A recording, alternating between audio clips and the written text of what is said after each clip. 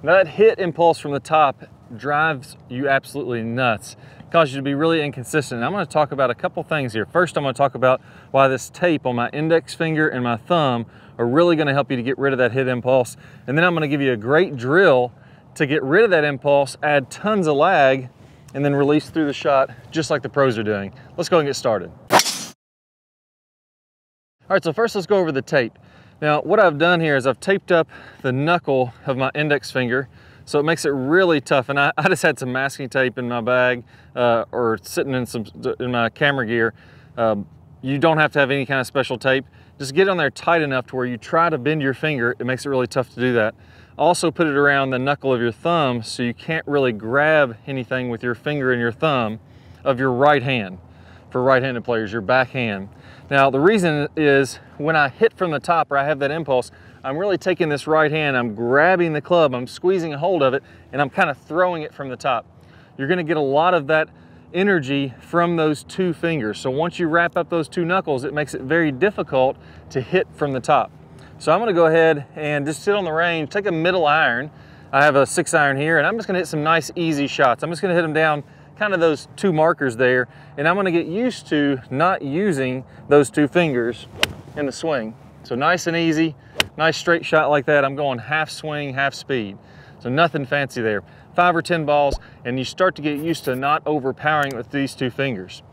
But there's more to it. You know, if you could just simply tape up those two fingers, we need to use those two fingers at some point in the swing. The idea is we don't use them up here, and we go ahead and use them down here to release the club. That's where this drill is going to come in really handy. You see, when a player is hitting from the top, what's happening is they're actually maxing out their lag too early. So whenever you hit the sharpest angle of lag, and you get the sharpest angle here between your arms and the club, immediately, as soon as that angle hits its sharpest point, it wants to release. That's from something called the stretch shortening cycle. Basically, it just says, if you stretch a muscle out, as soon as it's fully stretched, it wants to fire. The natural gut reaction that you're gonna have is to fire those muscles. So the mistake that a lot of people make is in the backswing, they try to set those wrists really early. When they get to the top of the swing, you already have your hands fully set up here, and they're wanting to throw. They're just dying to cast this club out and throw from the top. So we're gonna do a drill that's gonna do the actual opposite of that. In this drill, I want you to take a little half backswing, and you're gonna stop when your hands are about waist high. I want very little to no wrist set at all here. I'm actually gonna have the club just kind of as an extension of my arms. Then I'm gonna start my downswing by getting a weight shift to the left, getting my momentum moving to the left, and that's when I wanna get the lag. So I'm actually getting rid of taking the lag up here at the top, and I'm getting the lag in the downswing, so it's kind of halfway in my downswing when I'm actually setting my wrist fully. Then we're gonna go ahead and release it. And that gets you setting the wrist much, much later. It's a very big exaggeration drill, and man, it's gonna get rid of that hit impulse. This is like a reverse hit impulse drill. So here, I'm gonna go ahead, hands wide, I'm gonna set my wrist in the downswing, and then I'm gonna swing on through. The last key is to make sure that you finish your swing. I don't wanna stop my swing and hit at it with my arms. Again, I wanna use the momentum of my body to move this on through. So here, a little half swing, and I know what you're thinking there, Clay, that was longer than a half swing. It's almost impossible to get yourself to stop this drill short enough.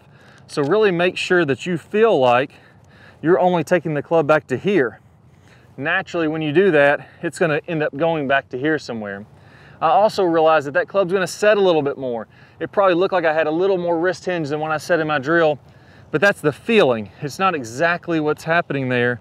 I wanna have the feeling that in my backswing, there's no wrist set at all, and then I'm waiting till the downswing to set those wrists and swing on through to a full finish. So let's go ahead and hit one more here. Again, little to no wrist set at all in the backswing, letting those wrists set in the finish. Then I'm just gonna go ahead and swing on around. And I have tons of lag there. Those last two shots came out really low, really penetrating and just dead solid. Now there's one more piece to this that makes it really tricky for players. A lot of times, players will be standing up. Their hips are moving toward the ball, their upper body's backing out of the way.